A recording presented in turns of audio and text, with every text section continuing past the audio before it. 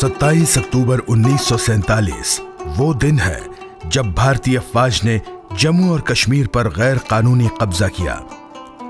जम्मू और कश्मीर बर्र-ए-सगीर की तकसीम का नामुकम्मल एजेंडा है। इसी तरह यह सलामती काउंसिल के उन सबसे पुराने तनाज़ात में से है जिनका तस्वीया नहीं हो पाया। कई बरसों से भारत की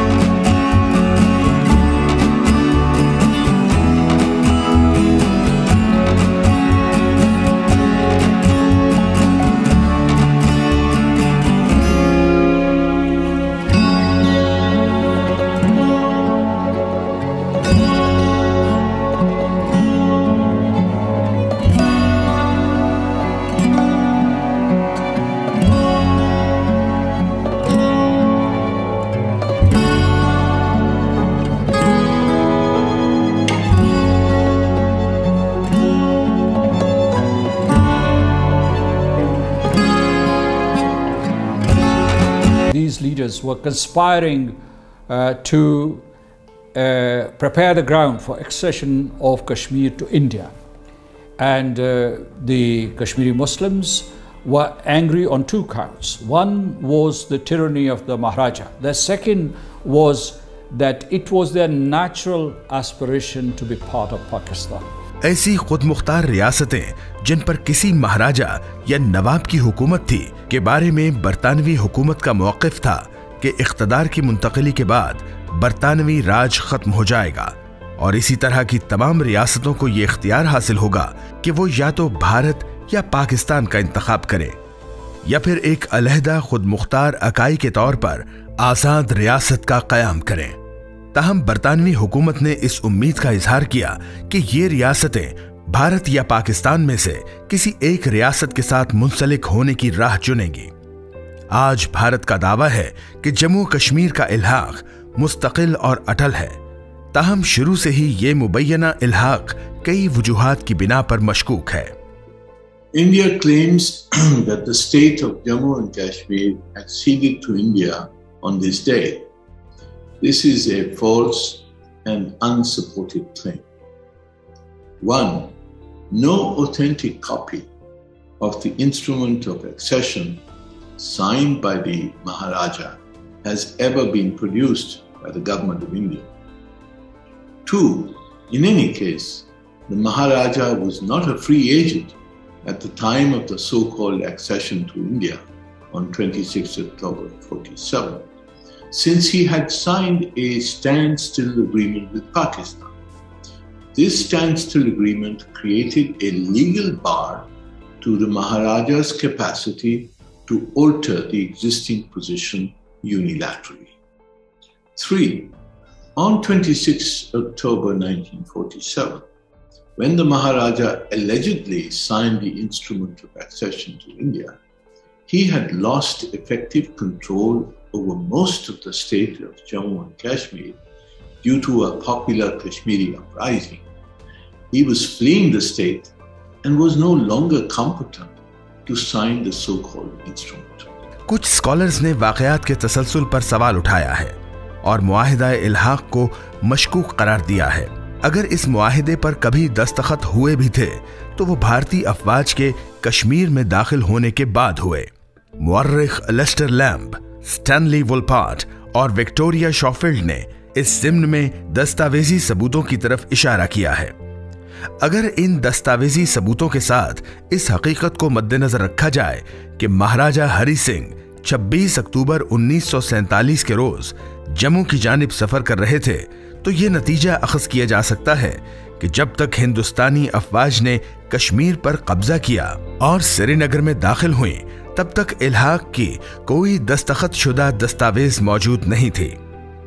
27 अक्टूबर को भारतीय फोर्सेस की कश्मीर में मौजूदगी से इसके बाद दस्तखत शुदा किसी भी मुआहिदे को कालअदम कर देती है। The instrument of accession to India, which was supposedly signed by the Maharaja of Kashmir, was fraudulent, and this fact has been established not just by Pakistani historians or Kashmiri historians, but by foreign historians like Alastair Lamb or American researchers. They have independently, impartially established that this instrument was false, and if at all Maharaja signed that document, and there is no proof that he did, it was done under duress and coercion. Vienna convention के article 52 के मुताबिक कोई भी ऐसा मुआहिदा जिसे धमकी या ताकत के इस्तेमाल से अमल में लाया गया हो, मुअस्सर तौर पर कालअदम हो जाता है। यहां अगर फर्जी तौर पर इस इल्हाक की हकीकत को कबूल कर लिया जाए, तो इसके बाद किए जाने वाले भारतीय इक़दामात इसे बातिल कर देते हैं। हिंदुस्तानी आइन की वो शराइत जिनके तहत महाराजा ने इल्हाक पर दस्तखत किए, उनमें से सिर्फ दिफाई उमूर, खारजा उमूर और करेंसी से मुतल्लिक महदूद इख्तियारात शामिल थे, लेकिन इसके अलावा रियासत के तमाम दीगर इख्तियारात को बरकरार रखा गया था। इस तरह जम्मू और कश्मीर वो वाहिद रियासत थी जिसने इंडियन यूनियन के साथ अपनी रुकनीयत की शराइत पर बातचीत की, लिहाजा कोई भी फरीक शराइत को बालाए ताक रखते हुए यकतरफा तौर पर इस रुकनीयत के उसूलों को तब्दील या मनसूख नहीं कर सकता। भारतीय गैर कानूनी कब्जे के बाद हिंदुस्तान में दहशत का राज शुरू हुआ।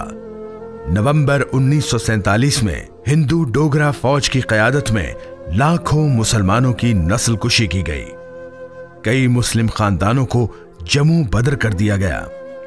5 नवंबर 1947 को डोगरा फौज के सिपाहियों ने जम्मू से मुसलमानों का मुनज़्ज़म इनक़लाब शुरू किया। The Jammu massacre, as it is generally called, was in fact a genocide in Jammu and Kashmir, and particularly in Jammu, in the months of October and November 1947. You know, people think that the massacre took place in November 1947, but the preparation for it had been done for months. Although plebiscite was never held, but plebiscite was being mentioned, and Maharaja was afraid that a Muslim majority in the Kashmir Valley and Jammu would vote against him and vote for Pakistan and vote against the Indian Union. And therefore they conspired. They conspired to bring about a military invasion. They also conspired to reduce the numbers of the Muslims. So they tried to change the demography. And in that heinous endeavor, what they did was that they cleansed Muslims, particularly in Jammu. Independent scholars and international reporters at that time, reporting, for instance, in the Times or the Statesman, have established that 237 Muslims were massacred between the months of October and November 1947. The horrendous events have been recorded extensively. Ved Bhasan, who was a witness of this massacre, he's recorded all the details, as a matter of fact, and he's documented, chronicled what happened.